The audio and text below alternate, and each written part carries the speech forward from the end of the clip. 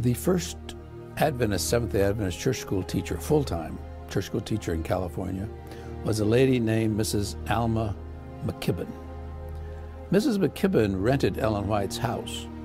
When Ellen White went to Australia, Ellen White owned a home in Healdsburg, California. When she came back from Australia, she decided not to live in Healdsburg, but instead to buy a home over by the sanitarium, St. Helena Sanitarium. So Mrs. McKibben rented Ellen White's house.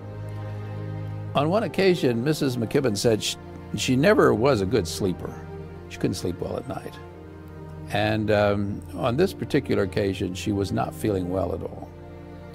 So she traveled from Healdsburg over to the St. Helena Sanitarium, hoped to get in, but the sanitarium was full. They had no beds open. So until a bed opened up, she stayed with one of Ellen White's secretaries, Miss Sarah Peck. And Miss Peck lived in a little cottage just, well, if you're facing Elmshaven, it would be to the right.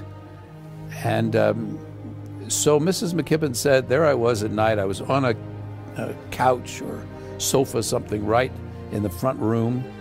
And I could look right out the window, right up at Ellen White's house.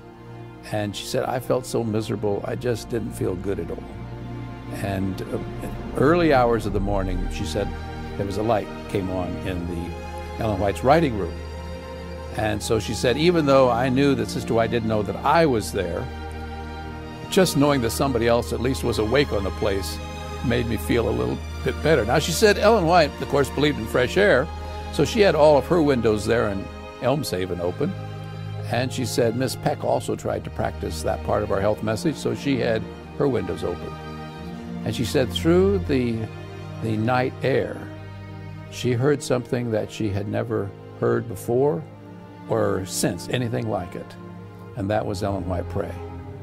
She said Ellen White prayed out loud. Well, we have other records of her praying her private prayers out loud.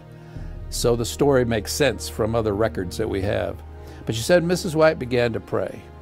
And she said it was not our Father, it was my Father. She said it was such an earnest prayer. She said, I've never heard anything like it. Now, if you know anything about Mrs. McKibben was a real Bible student. In fact, she wrote some of our very earliest Bible textbooks.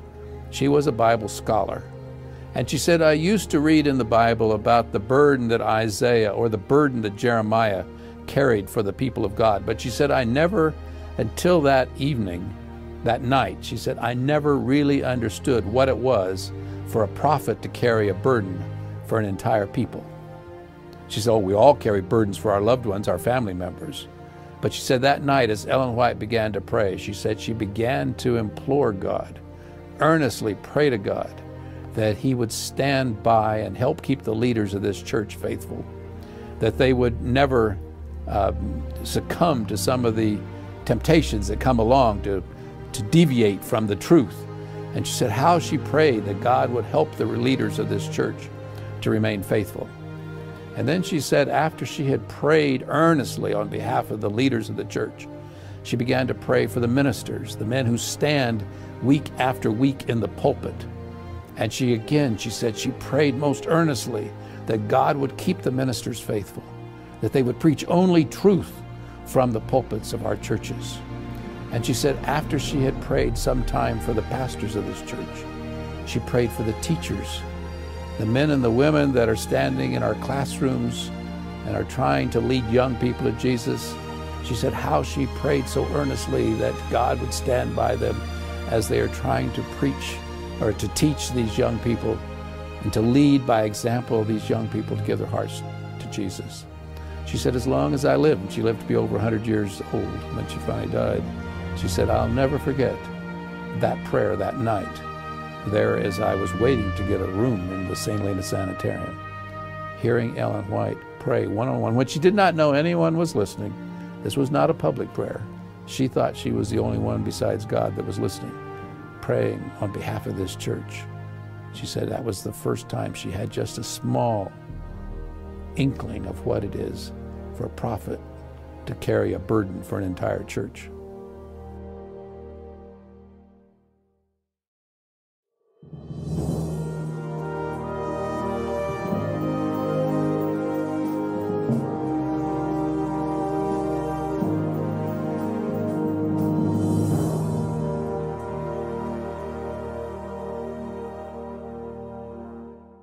In 1868, God used Ellen White in a very unusual way in the Washington, New Hampshire church. A little background about that church. It was the oldest congregation of Sabbath-keeping Adventists in the world. And they had a pastor for a period of time named Frederick Wheeler. But Frederick Wheeler was called away in the late 1850s. And so for several years they did not have a pastor, and they were spoiled. Most of our churches in those days did not have pastors. We didn't have enough ministers, ordained ministers, to pastor churches. They were out doing evangelism. But that little church had for many years had a pastor, but then, as I just said, he was called away. So without a pastor and being kind of spoiled by having one, things didn't continue to develop well spiritually for that congregation. In fact, it finally got to the place where they were hardly holding services anymore. Some were still subscribing to the Review, the church paper, the Review, but spiritually the congregation was in decline. And James and Ellen White and another minister, Jane Andrews, heard about this, and they decided to come and visit the Washington, New Hampshire church. And some way word got out that the Whites were coming, and of course they needed to make certain that they have services if the Whites are coming. They can't admit that things are not going well spiritually, so they organized services. And on December 23, 1868, something very interesting happened in a meeting with that church. Not in the church itself apparently, but in the home of the man that for many years was the first elder of that church, Cyrus Farnsworth. In that meeting, which lasted for 5 hours, God showed Ellen White the condition of the spiritual condition and things that were going on in the lives of various members of that church. And she had not met most of these people ever before, but under the Spirit of God, she would point to someone and she would begin to describe what was going on in their lives. Some of the people she was encouraging them. People had said negative things about them, and she was trying to encourage them by saying, they're not being fair to you, things that have been shown. How would she even know these if God hadn't shown her? Because she had just come to town. She didn't know these people. Others, she was shown that they were doing things that were not right, even though they were claiming to live otherwise. Well, seated in that meeting somewhere towards the front of the group where they were meeting in Cyrus Farnsworth's house, was a young man, Cyrus's nephew, Eugene Farnsworth. Eugene thought to himself, if Ellen White is for real, if she's not just making all this up and somebody's told her all this, she's going to rebuke my father, William Farnsworth. That was Cyrus's older brother, William Farnsworth. Now, Eugene, the son, knew what most people did not know, and that is that William Farnsworth was using tobacco again. He had said he'd given it up, but he was using it. And so here he is, out in the woods in the snow. Sometimes he would chew a little tobacco, spit into the snow, kick it over with his boot. His son, who was working behind him, working with him out in the woods, he would come along and see what was going on. He knew what his father was doing, that his father was being a hypocrite. But nobody else, maybe one other person in the church knew, but almost nobody knew that William Farnsworth was using tobacco. So here is Eugene sitting there thinking, if she's genuine, she'll bring this up. She'll point it out that my father is doing this. And as he would say later, almost as soon as the thought went through his mind, Ellen White turned to William Farnsworth and said, and I've been shown that you're a slave of the nicotine habit. Now, what do you think is going through Eugene's mind at that point? Obviously, he's very surprised because he just barely thought, well, this is what she'll do if she's really from God. And now here she is rebuking William Farnsworth. Well, that meeting went on for about 5 hours, as I just said a minute ago. And I don't know about you, but most of us have a thing or two in our lives that we just do not have pointed out in front of everybody in the church. I can imagine some people are probably sitting kind of slumped down in their chairs or whatever, thinking, I hope she doesn't point at me. But a real revival broke out. And people that had, there was a small farming community. People that had cheated each other in farming, business deals, etc., were asking for forgiveness, promising to make things right. I mean, a revival broke out. Well, once the parents, the adults, had made things right with God, then on Christmas Day, December 25, 1868, James and Ellen White and Elder Andrews, Jane Andrews, they started working on the young people, trying to get them to give their hearts to the Lord. And 13 young people gave their heart to the Lord that day as a result of that meeting. And 5 others that were not there, but later heard about it, did also. So out of that revival came 18 young people. 12 of them decided to be baptized right then. So they went out, this is middle of winter in New Hampshire, with thick snow. They went out, chopped a hole in the ice, and baptized 12 of those young people. The other 6 decided to wait till the spring.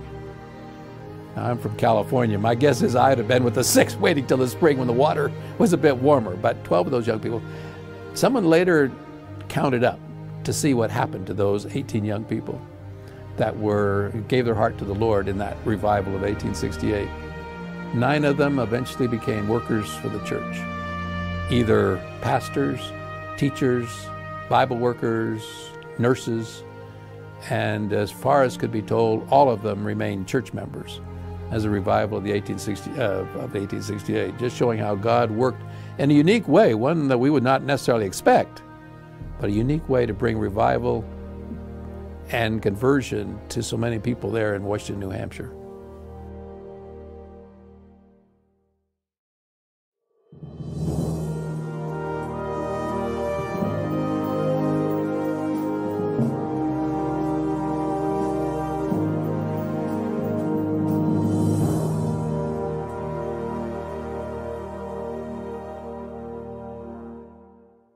Have you ever wondered what it would be like to go to the mailbox and find a letter with Ellen White's return address on it? Well, of course, that's not going to happen to us because she died a long time ago. But let me tell you a story about a young man who did have that happen to him. He was a young minister in Australia in the 1890s. And one day he went to get his mail, and there was an envelope with the return address, Ellen G. White. And he thought to himself, what in the world is she writing to me for? What have I done? Why do I deserve a letter from her? And he was a bit nervous about it, frankly, and he prayed, I think, a very good prayer. Lord, give me the courage to open this envelope, and then give me the strength to do whatever it is that God has shown her I should be doing.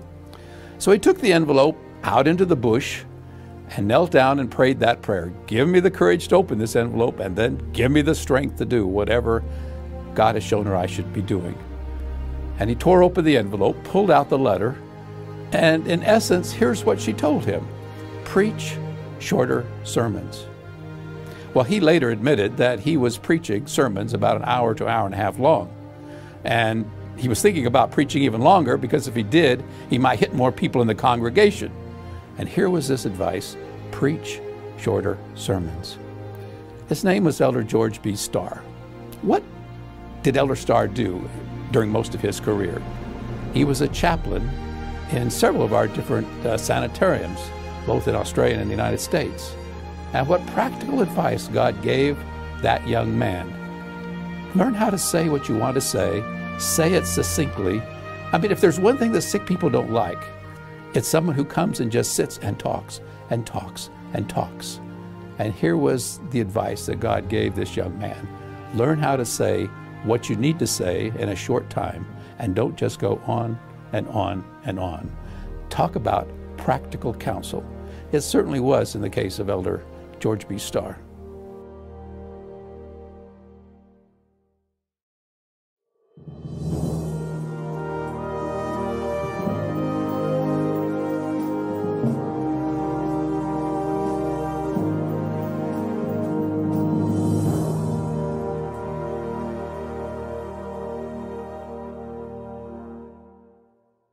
Ellen White enjoyed music, good music.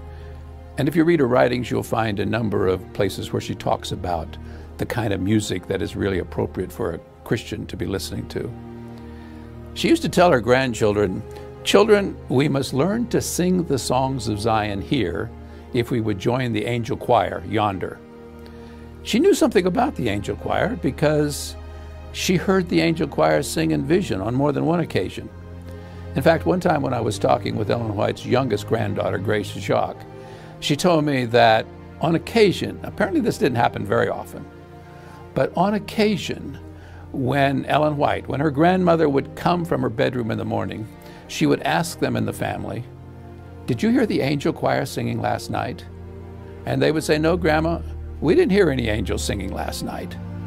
But Grace told me that as they talked amongst themselves in the family, they came to the conclusion that on rare occasions, once in a while, God would send the angel choir to sing to Ellen White in a prophetic dream of the night, to lift just momentarily the burden that he knew she was carrying as his messenger.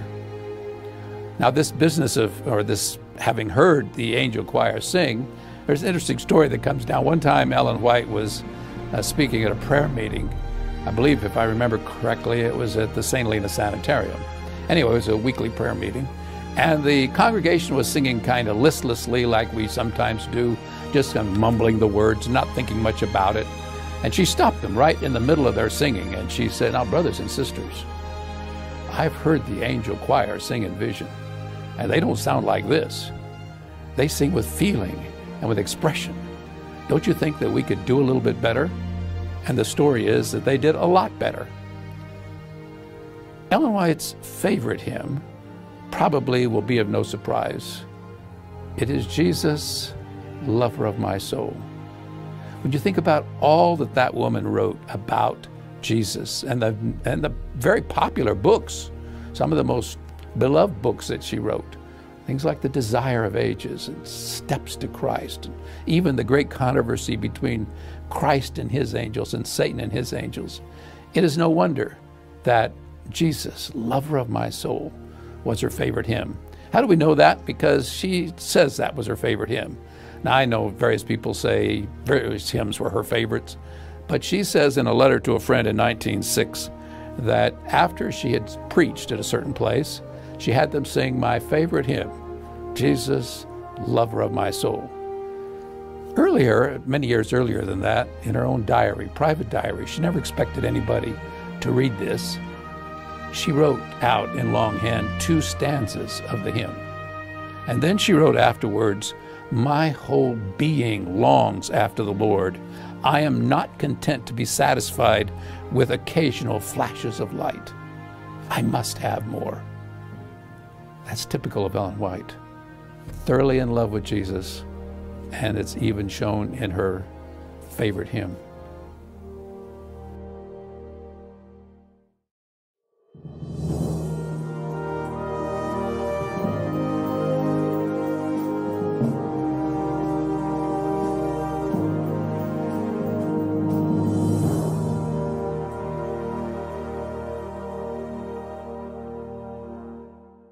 I'd like to share a story about how Ellen White worked for a church leader. It's a church leader that probably most Seventh-day Adventists have heard about. His name was Uriah Smith. For many years, Elder Smith was editor of our church paper. He was known as the author of Thoughts on Daniel and Revelation. He was a poet. He was an inventor. In other words, he did a lot for this church, but on occasion, Elder Smith would get on the wrong side of things. Back in about 1881, 1882, there was a controversy in the newly opened Battle Creek College. The president of the school, or they called him principal then, the principal of the school thought we shouldn't have very many rules for the students, and that the rules we did have we shouldn't enforce. And Elder Smith agreed with the principal. On the other side was the president of the General Conference, G.I. Butler, and he thought we should have a lot of rules and we should enforce them rigorously or vigorously. And the head of the English department also agreed. So you could see there was a controversy. And it got so bad they had to close the college for a whole year till things had calmed down and they could decide. They got a new principal and they could decide how they wanted to proceed. Well, then came Minneapolis, the great Righteousness by Faith General Conference session. And again, Elder Smith, this man who contributed so much to our church, Elder Smith was on the wrong side of things. He was not one of those that easily accepted the new insights into righteousness by faith. And this bothered Ellen White because her heart had responded to the messages of Elders Jones and Wagner, and she herself had been teaching some of these things for quite some time before. And so here to have this man who had contributed so much on the wrong side, and she tried to reach out to him. After the session, back in Battle Creek, he didn't want to even talk to her. And this troubled Ellen White. On December 31, 1890, she tried to reach out one more time to this man. He was editor of the paper at the time. So this is not someone who's gotten unhappy and gone off by himself. He's still editor of the paper. And she sat down, the letter was 12 typewritten pages, double-spaced typewritten pages. And I want to just read a few lines so you get some feel for what she said to Elder Smith and the intensity under which she worked when she was burdened on behalf of a soul. And then I want to tell you the good part of the story is what was Elder Smith's response. She started her letter, "Dear Brother Smith, I have been remarkably exercised in regard to your case several times during my last round of labors. I have been greatly blessed of the Lord, but at times your case has been presented before me in a very clear light, just where you are standing. I have carried the burden with but little hope that I could do you any good." Well, of course, he wouldn't even talk to her. So how could she do him much good? Then she reviews some of the things going back to when the college had to be closed and talks to him about Minneapolis. And then she comes back to her appeal. "I am sorry that you are affected with defective spiritual eyesight." Now that's strong language. And she's writing, the prophet's writing to the editor of the paper, "I beg of you for your soul's sake to buy of the heavenly merchantman gold that ye may be rich, white raiment that ye may be clothed, and anoint thine eyes with eye salve that thou mayest see." And then she refers to some more things that have happened, and she comes back again to her appeal. "My brother Uriah Smith, whom I have loved and respected in the Lord, you have been working at cross purposes with God, practicing upon yourself deceptions which, if you continue as you have done, will be succeeded with deceptions and delusions which will end in irrevocable separation from God." She could not be clearer. If you do not change, you will be lost. And she writes to him some more, talking to him about Jesus and what he's done. "Without me, said Christ, ye can do nothing. Do you refuse to fall on the rock? If so, there is not the slightest assurance in your case that you will ever recover yourself out of the snare of the devil." She writes a little bit more, and then she comes to her conclusion. Well, she's still 2 pages from the conclusion, but let me just read a few more lines. "Why your particular case agonizes my soul so continuously, I cannot define. Again and again have I seen the blindness was upon you to an alarming degree. I give you up to the hands of Jesus, and then think I have not more to say, not another word. Then I find my soul torn with anguish, and I am weeping and praying with strong cryings and tears. Take not thy Holy Spirit from him. Oh, let something from thy Spirit break this spell." Now, when Ellen White was working for a soul, this is the way she would write, strong. There is no way that you can misunderstand. And the tears, there are other places where she talks about the tears falling on the paper as she's writing to the individual. Here it's happening again as she's writing to Elder Smith. Well, what was Elder Smith's response? Actually, Ellen White wrote him another shorter letter a few days later, which is typical also. When she had a real burden for somebody, she'll write him a long letter, the person, man or woman, she'll write them a long letter. And then a few days later, she may write a second. And in our files, sometimes we have a third. I mean, it's like she cannot let go of this soul. She's not going to let them go to Satan. She's going to try everything she knows to keep them on the Lord's side. Well, what was Elder Smith's response? Now, Ellen White did not tell him to do what he did, but he asked if he could come see her. And of course, that's what she wanted to talk with him. And he asked if he could bring along a few church leaders with him. And so he invited the president of the General Conference and a few people like that. And then, again I repeat, she didn't ask him to do this, but he read every single word of this private testimony in front of the General Conference president and others. And the account is that with tears of repentance and confession, he broke down and acknowledged that he had been wrong. But that was not enough. That was not enough for Elder Smith, because Elder Smith knew he was a church leader, and he knew there was more he needed to do. There was a meeting where there were ministers present going on, and he asked if he could speak to the pastors. and he was given permission. Now, the report is that on this occasion, he did not read the entire testimony. He described it, described that he had received a letter from Ellen White, told something about what was in it. And because he had divided the working force of this church, some had agreed with him, some had disagreed with him, going clear back to the situation with the college. Again, the report is that with tears of repentance and confession, he broke down and wept and begged their forgiveness. But that was not enough for Elder Smith. Because you see, Elder Smith knew he was a church leader, and he had divided not just the working force, the pastors, but he had divided the local congregation. And so he asked if on Sabbath he could speak to the congregation in the large dime tabernacle in Battle Creek.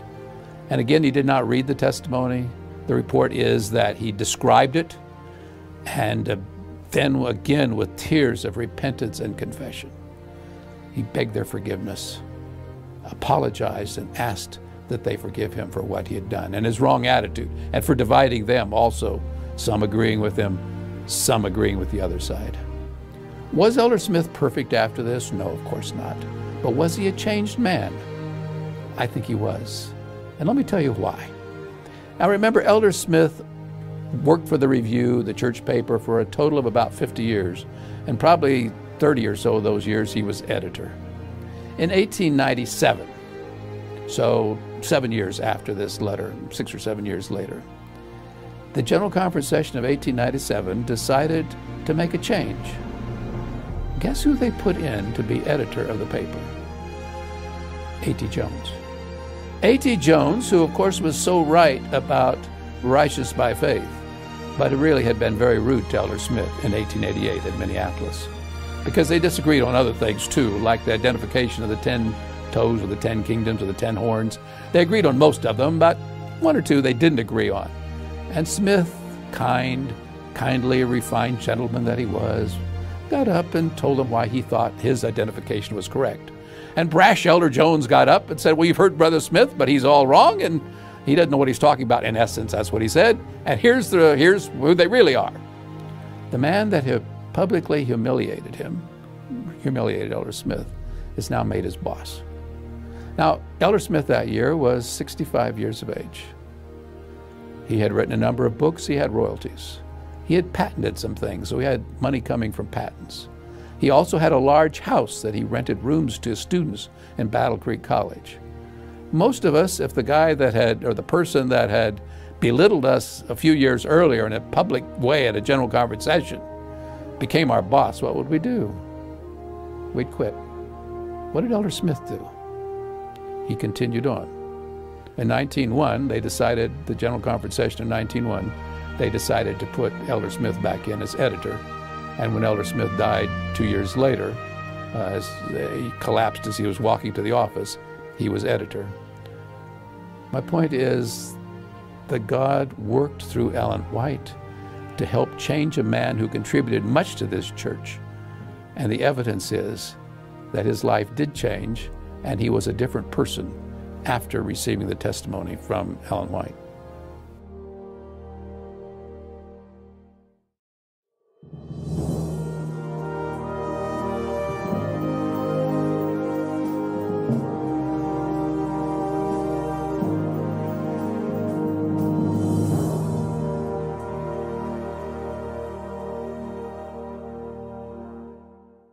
In the early 1850s, there was a member of a small church in the state of New Hampshire whose name was Stephen Smith.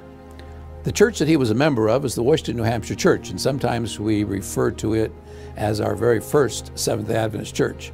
It was certainly the first congregation of Sabbath-keeping Adventists in all the world. But Stephen Smith was one of these interesting fellows that you, in all candor, you wish you didn't have in your church, because he was very critical of everything.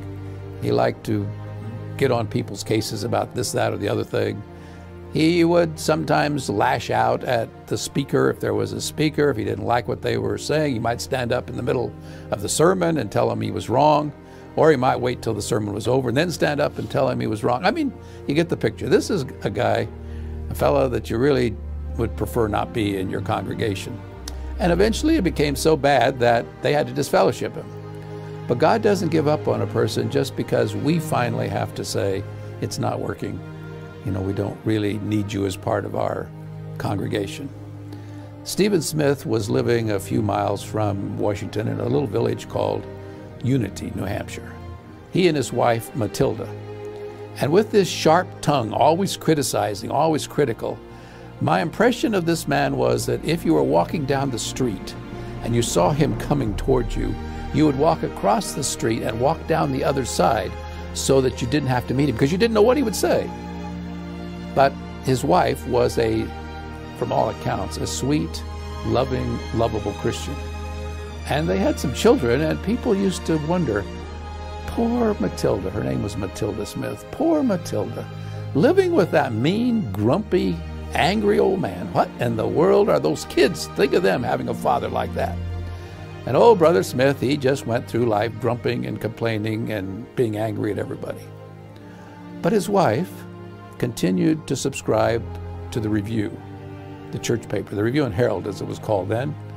And week by week, the Review would come and she would read it. Stephen wasn't interested in her paper, but apparently he let her subscribe. Well, about 1857, Ellen White was shown the case, the experience of Stephen Smith. She'd already met him, she'd heard about him, but God gave her a message, and she sat down and wrote it to Stephen Smith. And when the letter came, Stephen Smith realized who it was from, he thought to himself, what does that old woman have for me? I don't want to listen to her. I don't have any reason to even read it. But he couldn't quite bring himself to throw the letter away.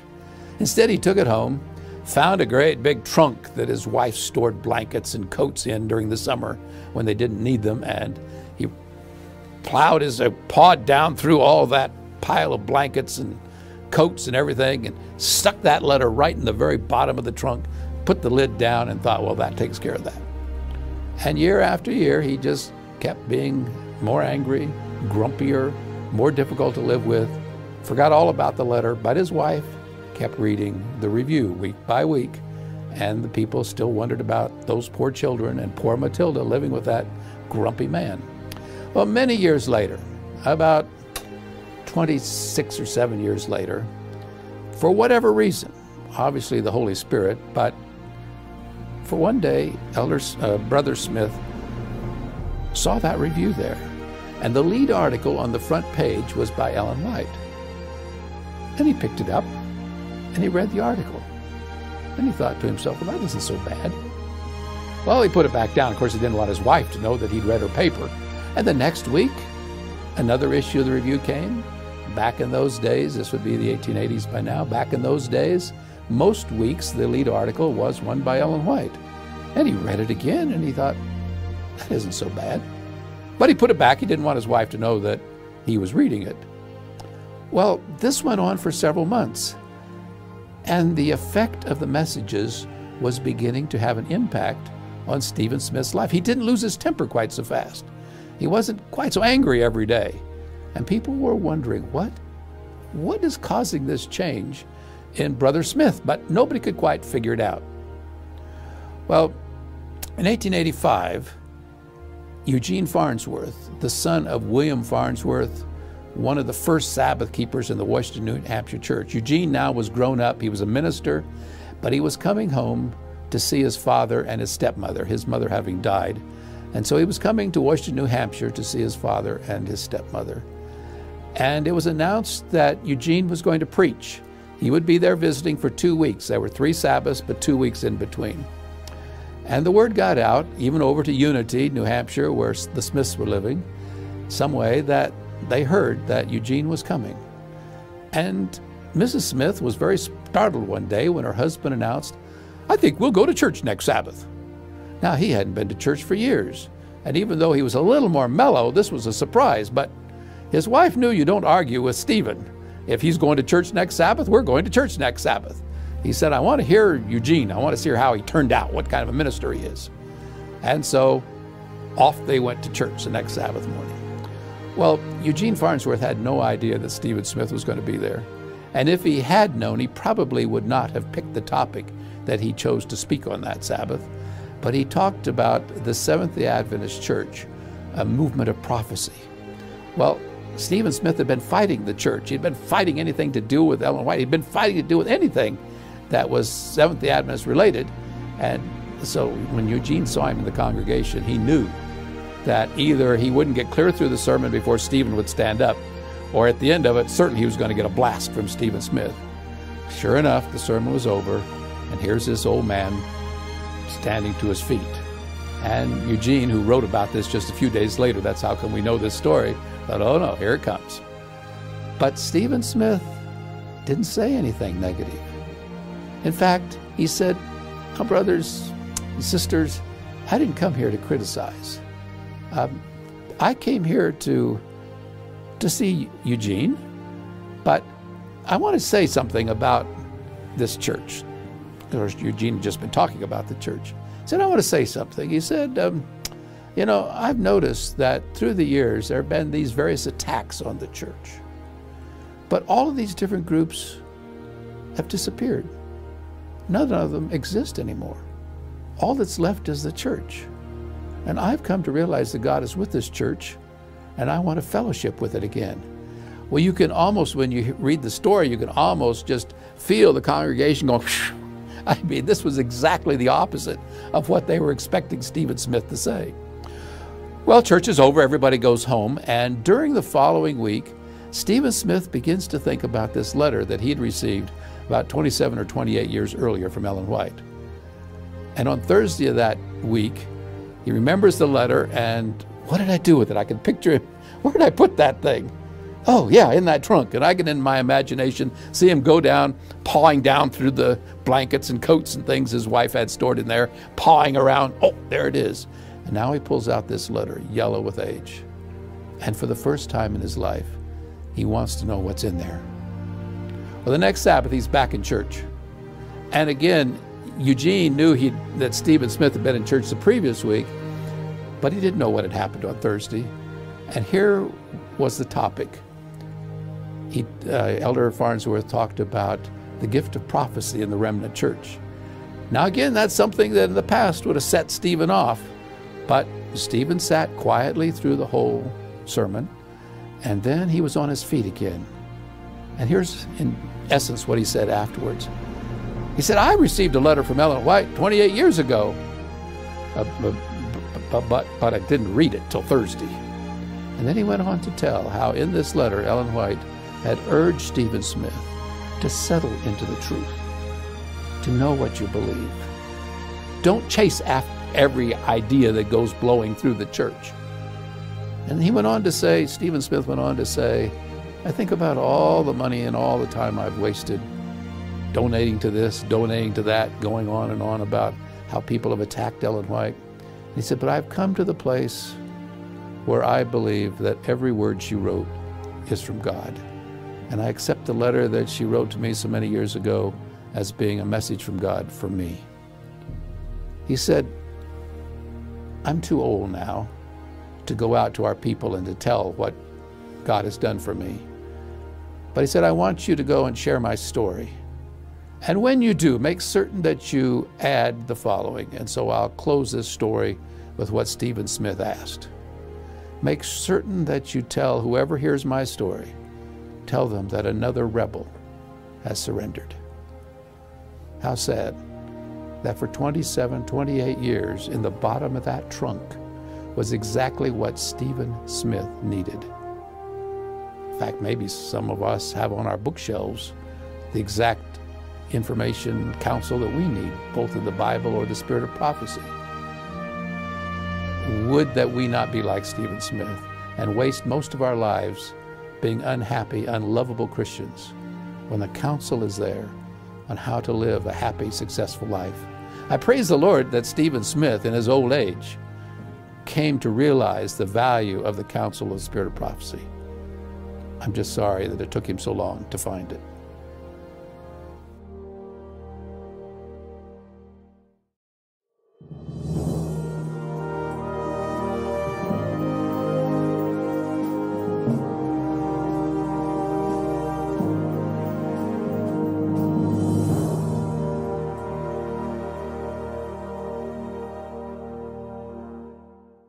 Ellen White had no use for what she called sour piety.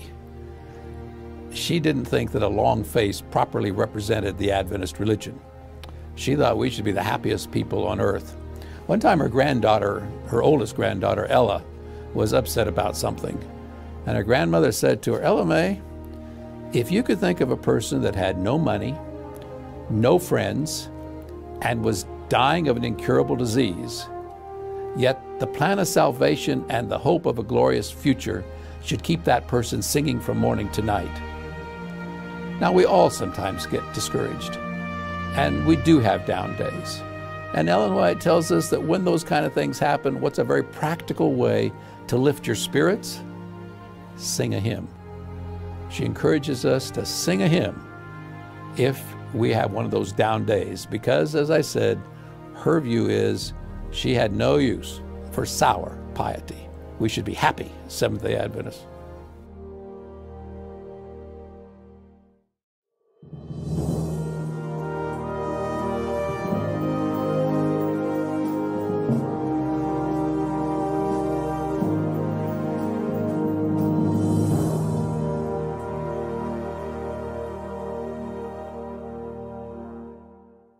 On November 3, 1890, Ellen White was given a very significant vision. The place was Salamanca, New York. She had been there for a few days holding meetings, and either before she got there or while she was there, she came down with a very bad cold, or maybe it was the flu. Anyway, she was very ill. And when she got home that Monday night, November 3, got back to her room where she was staying, she thought she could not go on. She was scheduled to make a number of other appointments, meet a number of other appointments. She just felt she couldn't. She was too sick. But she prayed, and God strengthened her, and during that night, He gave her this significant vision.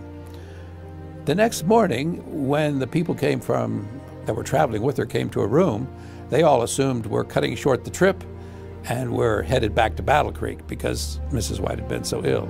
But she said, "No, I've been healed." And besides, she said, "I want to tell you about this prophetic dream, this vision that I had last night." But she couldn't remember it. But to show you that she really was healed, not only did they leave Salamanca and go on down into the state of Virginia, this was Salamanca, New York, go on down into the state of Virginia where her next appointments were. While she was down there, she played tourist a little bit. I mean, she was human, so once in a while she liked to play tourist. And she went through the Luray Caverns. And then after the meetings in Virginia, she traveled back up to Brooklyn, New York, and had other appointments in the state of Connecticut and the state of Massachusetts, came back down to Washington, D.C., and didn't actually get home to Battle Creek, Michigan, until December 30th. So it was almost 2 months after she had been so ill and thought she was going to have to cut short her trip. But she's there in Battle Creek, and the General Conference session was held in March, early March of 1891, in the Tabernacle in Battle Creek. And she spoke several times during the General Conference session. On the Sabbath afternoon, March 7, she was featured as the speaker, and 2 or 3 times during her sermon, which was about we shouldn't hide our identity, she was urging us to let people know who we are and not to try to keep it from them that we're Seventh-day Adventists. 2 or 3 times during that talk, she said, several weeks ago, or when I was in Salamanca, some way she was trying to refer back to this vision, this prophetic dream that God had given her, but she could never remember it. And one person that was there wrote later that after 3 or 4 times of trying to recall it, she seemed frustrated with herself and said, "Well, I'll have more to say about that later." It was like, I'm really disgusted with myself that I can't remember that vision. Well, she concluded her talk, and then she had a few words, a short presentation to the ministers. And after the second presentation that afternoon, the one to the ministers, why the president of the General Conference, O.A. Olson, said to Ellen White, "Are you planning on coming to the early morning workers meeting?" Now, early morning devotionals, early morning workers meetings really were early in those days. It was at 5:30 a.m.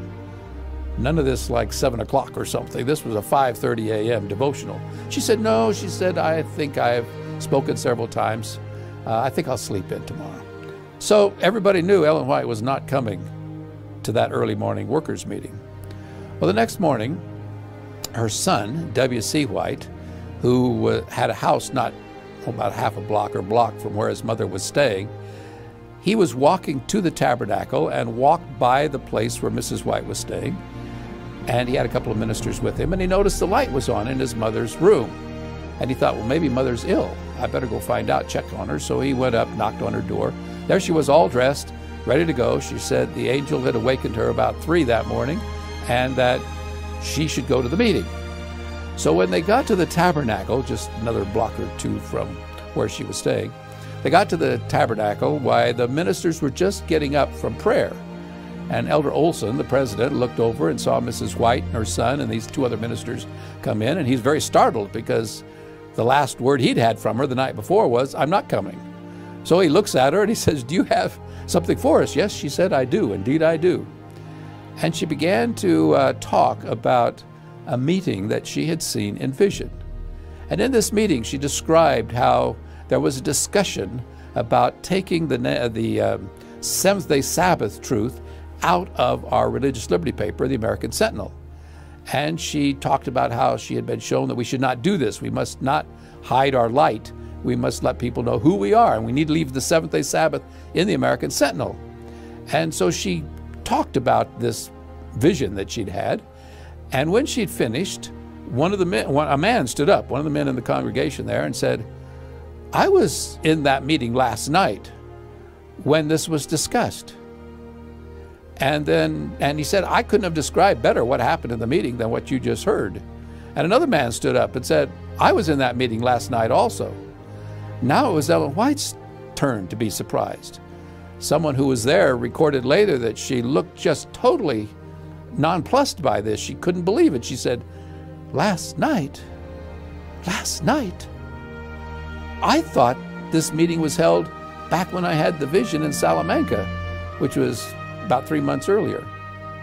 Well, you can imagine that with this kind of evidence that we should leave the Sabbath in our religious liberty paper, guess what? They had another meeting of that little committee.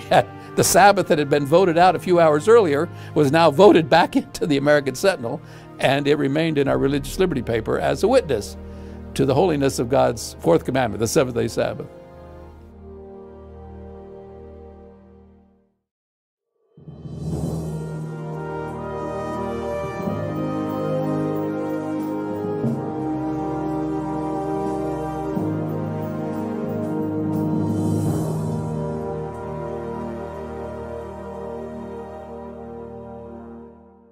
The last day of the Ministerial Institute in Battle Creek, Michigan was January 3, 1875. Ellen White was ill. In fact, they thought she should be in the sanitarium because they were afraid that her bad cold would turn into pneumonia. But James White didn't want her to go to the sanitarium. He wanted the people at the Ministerial Institute to be able to hear her. And so he called several of the ministers, leading ministers, to their home to pray for Ellen White. And they did pray, and she was given a vision, and she was healed. They later went to the meeting. They went to the dedication of the Battle Creek College the next day. When she came out of that vision on the evening of the 3rd, though, he asked her if she wanted to tell what she'd been shown. She said, "No, not right now." But sometime either the next day or a few days later, we're not quite sure when, she began to share a little bit about the fact that she had been shown publishing houses around the world and the mission work growing. And her husband said, "Do you remember any of the countries?" And she said, No, I don't." "Oh, yes," she said, "I do remember the angel said Australia." So 10 years later, Elder Haskell, S.N. Haskell, decided to go help fulfill that part of the vision. And he went as our first missionary, one of our first missionaries to Australia. Now, the interesting thing about that vision, even more so than the angel said Australia, was that 10 years later, Ellen White was called to Europe as a missionary. And she lived in Europe from 1885 to 1887, and most of that time, her headquarters was in Switzerland, though she traveled around to several other countries while she was there. But when she first got to Basel, to where our headquarters of our work was in Europe at that time, Basel, Switzerland, why, they wanted to give her a tour of the building, and so they took her to the printing facility, and she came into the room and she looked around, and she said, "I think I've been here before." Well, of course, she had never been there before. She'd just arrived, and there were a couple of young men working there running the presses, and she said, "Where's the older man?" And they kind of looked surprised. As I say, this was her first visit. And they said, oh, the older man, the foreman, he's gone into town on business. Well, she had a message for him. And it was a message that had been given to her 10 years before, on January 3, 1875. Well, sometime later, while she was in Europe, she was in Christiania, today Oslo, Norway. And we had a publishing house then in what's now Oslo. And again, she felt like she had been there before, and she had some counsel. And it was counsel that she had first seen in the vision of 1875. Then, a few years after that, she was in Australia. She arrived in Australia in 1891. And after a short span of time getting there and all, why, they took her to the publishing house in Melbourne. And once again, she said she'd seen these presses. And once again, it was from that same vision in 1875. And she had some counsel for them that had been given to her now 16 or so years before. So when God speaks to a prophet, sometimes it's counsels on things that have happened in the past so we can learn lessons. Sometimes it's for things that are going on right now so we can have counsel on how to do things better. And once in a while, it's like this vision, the counsel is given way in advance. And we then, when we hear about the stories, we can know that God is actually speaking through this prophet because of the miraculous way the messages have come.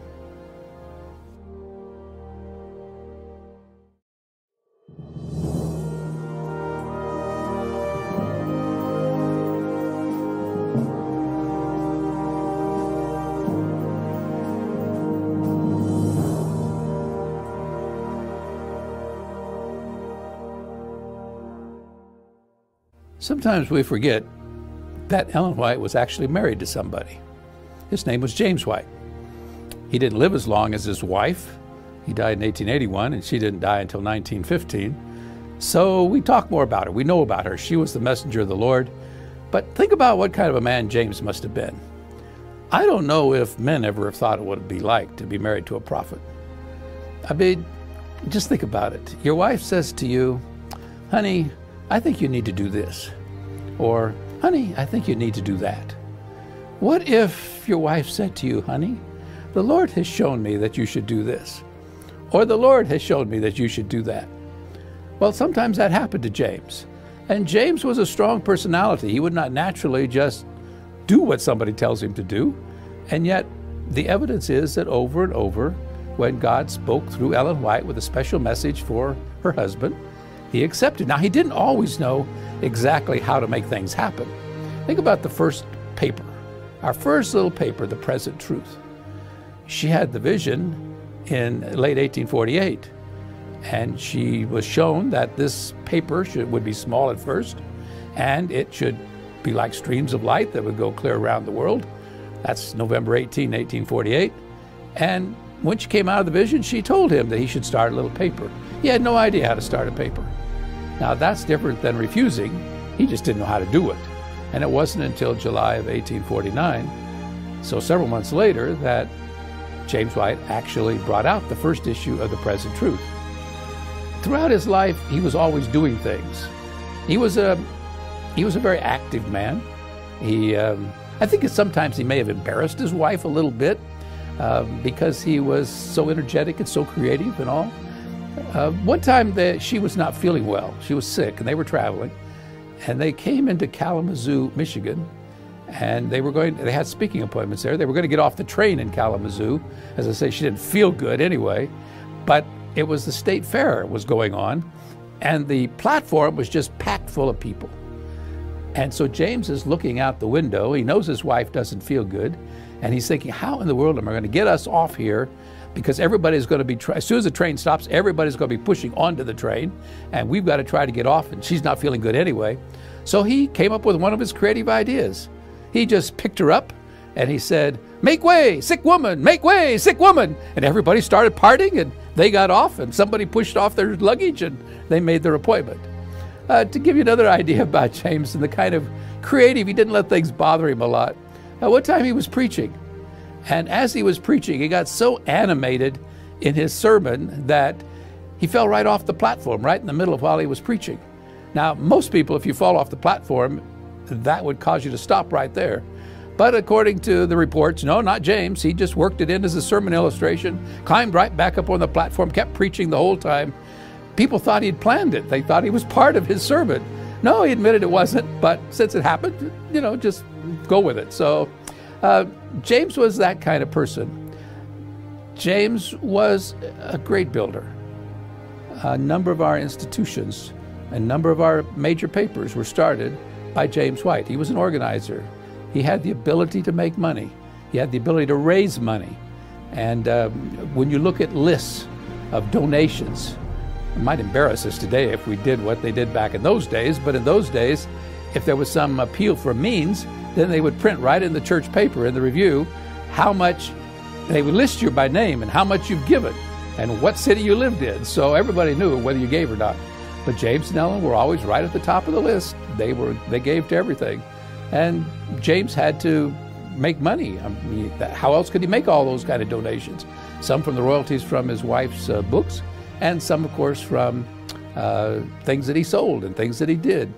But he was a very creative individual, and I know sometimes I've asked young girls when they look at these pictures of James and Ellen White, and he, of course, is bald-headed, and he's got a big beard, and he looks old, and I'll say to the girls, what do you think Ellen saw in him? Why do you think she ever wanted to marry him? And, of course, they usually laugh, but what she saw in him was a creative man who was thoroughly committed to God, and one that loved her. Now, of course, they did have some stresses in a marriage, like any marriage, but loved her. He once wrote that she was the crown of his rejoicing, and in turn she said about him, she thought he was the best man that ever trod shoe leather. So they had a working relationship focused on advancing the kingdom of God, one that was built on mutual respect, and one that when you get to know James a little bit, you can understand what she saw in him.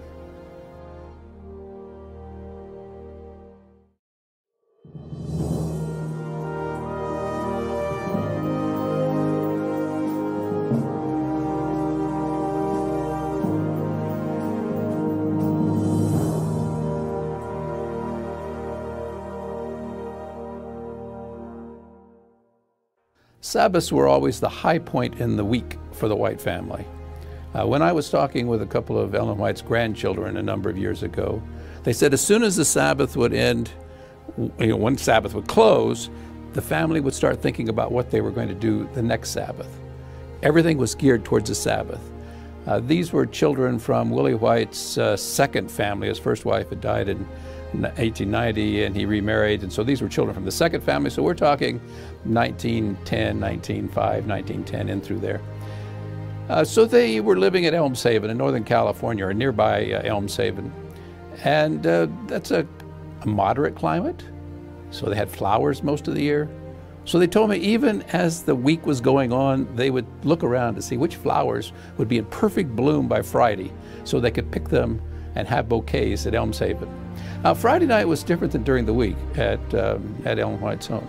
During the week, Ellen White had a number of secretaries who had their own families.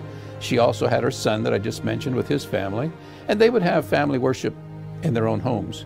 But Friday night, everyone was invited to Ellen White's house. So Willie White and his family, as one of them said, it was about a 5-minute walk down the hill to Grandma's house and about a 7-minute walk back up the hill afterwards. But they would all be there. Everything was ready for the Sabbath. The shoes had all been polished. The baths had all been taken. The food had all been prepared. Everything was ready. Sabbath was now here, and they were going to Grandma's house to start the Sabbath, to open the Sabbath. They would sit in the parlor. If you're ever privileged to be in California, you can go to Elms Haven. It's open. You can see where this story happened. The same chair that Ellen White sat in for worship was there, but they would come in and gather, and Ellen White would come downstairs from her writing room, or her bedroom was upstairs, and she would seat herself in the chair there in the parlor, and everyone would sing. Now, you might think that because it was Ellen White's house and she was the prophet, that she chose everything. No. Hymn books were passed around. Someone played the pump organ or the parlor organ, and you'd call out a number. What's your favorite? You'd say, let's sing number so-and-so. Once in a while, Ellen White would call out a number, something she would like to sing, and they would sing. And then after they had sung, because Ellen White liked music during worship, after they had sung, then she'd read. Now I'm going to tell you this not because this is what we should do. We all should have worship. But I don't want you to think this is the only way to have worship. I'm going to tell you what I was told happened in Ellen White's house. Ellen White would read from the Bible. The one granddaughter, especially Grace, that I talked to, said, I don't remember grandmother ever reading anything except from the Bible for worship. I said, did your grandmother ever comment on what she had just read? No, she said, I can't remember grandmother ever saying anything about it. She just let the Word of God speak for itself. Now, worships were short. Ellen White did not want to tire out her grandchildren, so she did not plan long worships. So this short scripture, and then afterwards everyone would pray. Now it made no difference who was there. Could be the president of the General Conference was visiting, or the local conference president, or maybe it was just the family. Everyone prayed around the circle. Short prayers, not more than a sentence or two. Now why did Ellen White want everyone to pray, including her youngest grandchild, great-grandchild? It made no difference. As soon as they could string 2 or 3 words together, they prayed. Well, if you know anything about Ellen White's story, you'll recall that when she was young, she wanted to pray out loud in the prayer meeting. This was before she became a Millerite Adventist. This is when she was a Methodist. And she was too shy. And she did not want her grandchildren growing up being too shy to pray in front of other people. So as Grace told me, she said, I've always prayed in front of other people. She said, I have friends that are petrified if they ask, will you offer a prayer, or will you do this and pray in front of other people? She said, I've never done anything different. It's very natural for me to pray in front of other people. Ellen White was a very intentional individual, and she had an intention even with these short prayers. Again, not long prayers. The idea was not to tire people out. The idea was everyone would say a brief prayer, and everyone got comfortable praying in front of other people. Then after they had had the prayer, then one of the adults would take the children into an adjoining room and would review their Sabbath school lesson. They'd been studying it all week, and the adults would review their Sabbath school lesson. Now, Saturday night, or Sabbath evening, the worship was very much like Friday evening, except that after they had sung, and Ellen White had read a short piece of, short selection from Scripture, and they'd all prayed, then because it's now sundown Saturday night, why, they did a couple of things. One, if it was in the winter months, they would pop popcorn and have apples, just like a lot of families like to do, popcorn and apples. And then they would tell stories. Who's told stories, and what kind of stories were they? Well, Grace again told me, she said, and Arthur's some, but Grace especially told me, grandmother usually asked their father, Willie White, the third son of James and Ellen White, usually asked him to tell stories. What kind of stories did Ellen White want Willie telling? Primarily stories about the history of the Adventist Church. Now, the Adventist movement came out of the Millerite movement of the early 1840s. Willie wasn't alive then. He was born in 1854. But he'd heard stories from his parents about the early days before he was born, and then he had lived Adventist history from 1854 on, or by the time he was 10 or so he could remember it. So he's telling stories. And again, Grace said, well, why was grandmother wanting her son to tell us stories about Adventist history? Well, again, that's that intentional Ellen White. She wanted us growing up knowing the story of God's leading in the beginning of the Seventh-day Adventist Church.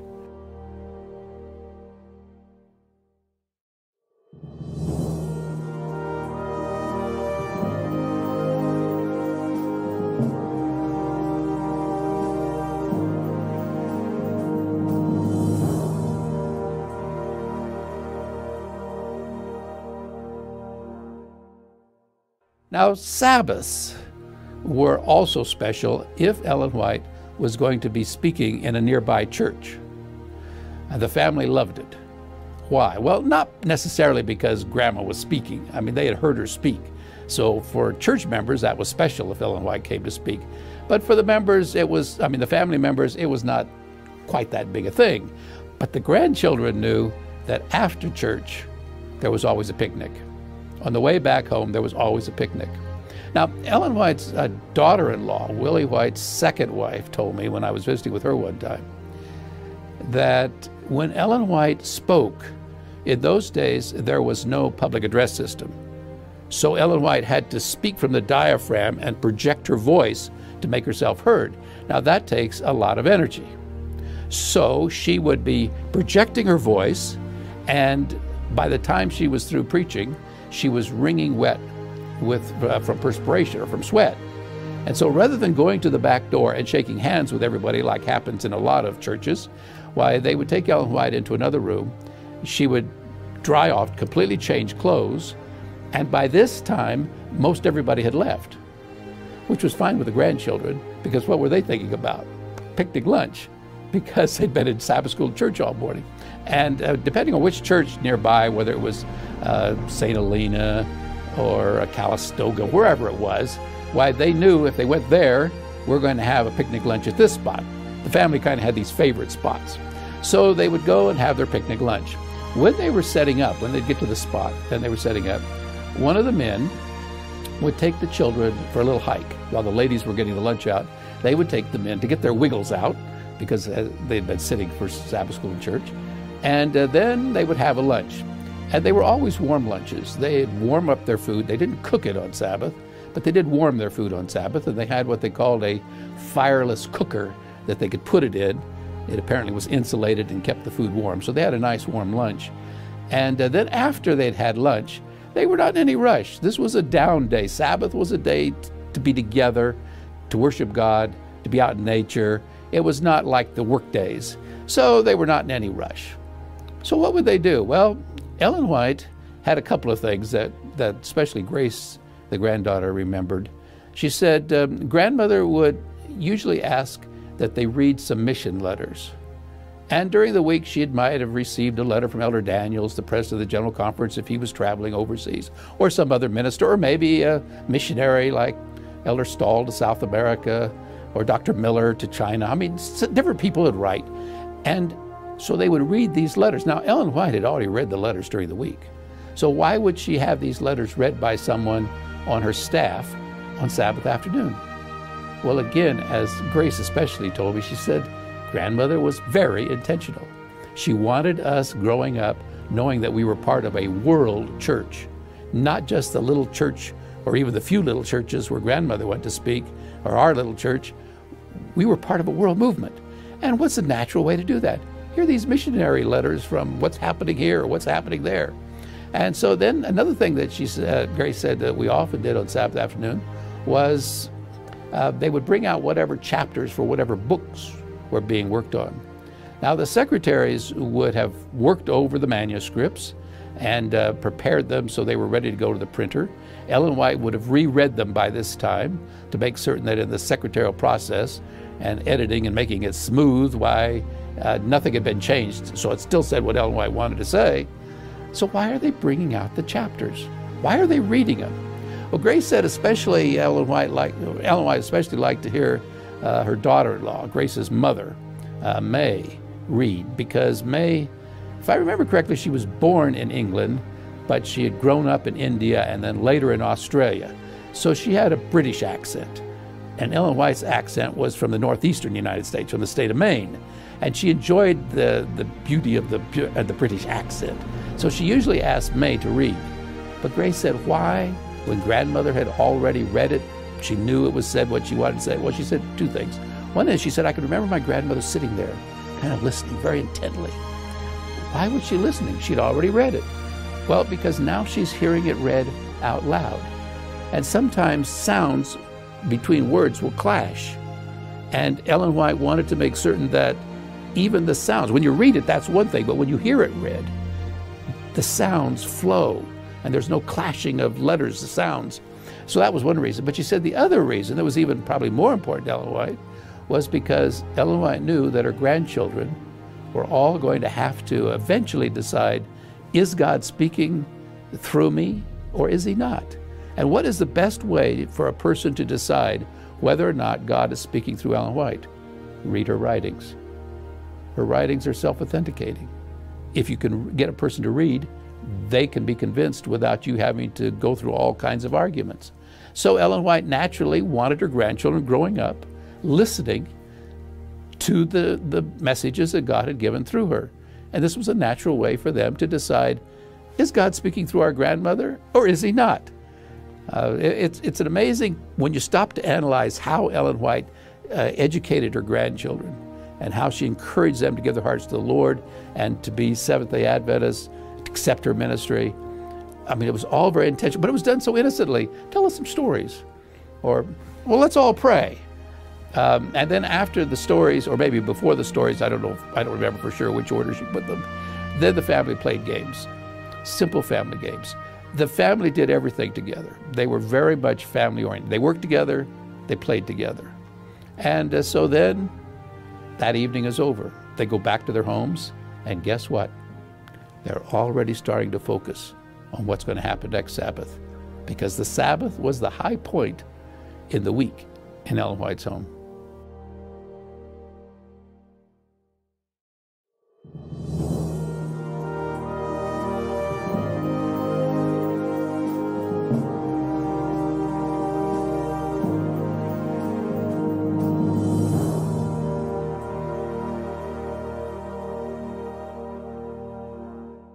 On Sabbath, February 13, 1915, Ellen White was going into her writing room, which was on the second floor of her home in Elms Haven, Northern California.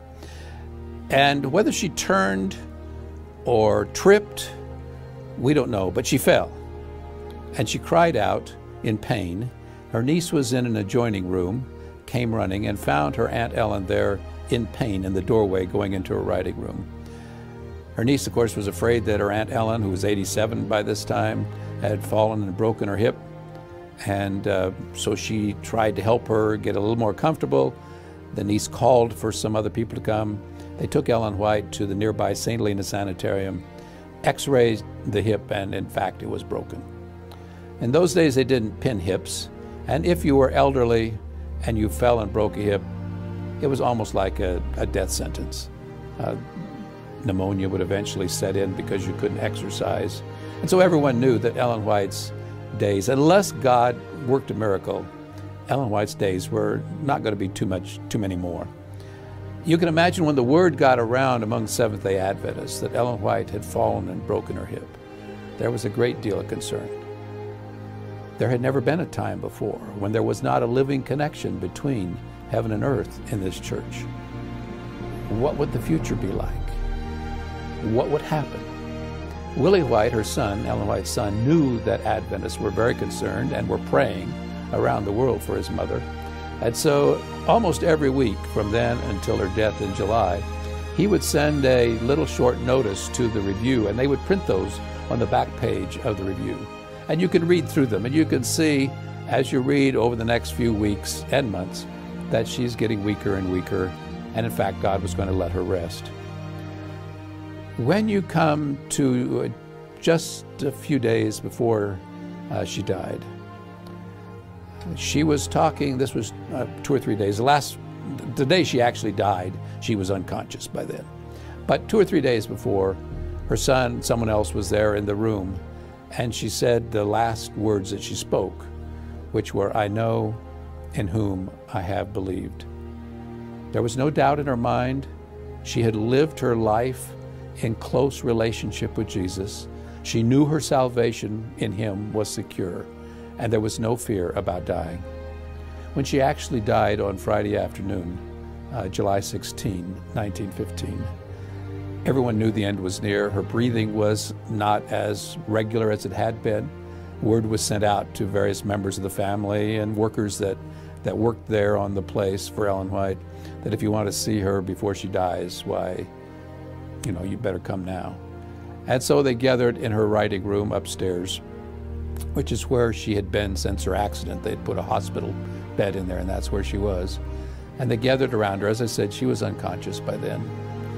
Talking to someone that was there that day, they said that when the end came, she would inhale and then exhale and then inhale, but it was getting less and less frequent. Ellen White's second oldest granddaughter, who was a very warm and loving person, sat there next to her grandmother's bed, holding her grandmother's hand. Somewhere, Mabel, that was the granddaughter's name, Mabel had heard that occasionally a person, just before they die, though they have been unconscious, may come to life, or come to consciousness again. And if her grandmother became conscious, she wanted to make certain her grandmother knew someone was holding her hand. But the person that was there that told me said that when the end finally came, there was no struggle. It was just like a candle burning itself out, and finally the last poof, you know, the last little bit of smoke from the candle. For 70 years, Ellen White had been the Lord's messenger.